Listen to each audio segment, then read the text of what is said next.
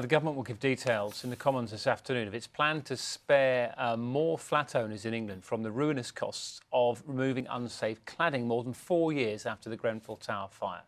Yeah, ministers want developers to pick up a £4 billion bill for residents in low-rise blocks who'd previously been offered loans to pay for the work themselves. But campaigners say these latest solutions are still not enough, as our business correspondent Sarah Corker reports.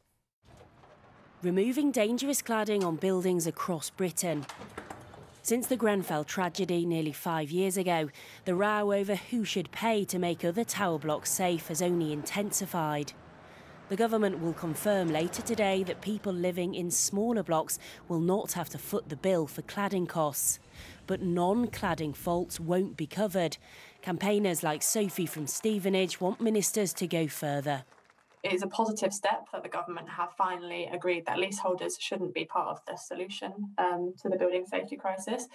But it really doesn't go far enough in terms of the interim costs and all of the other fire safety defects that these buildings have. You can't make the building safe in terms of cladding and not fire barriers, smoke seals, insulation, because the buildings will still be classed as unsafe.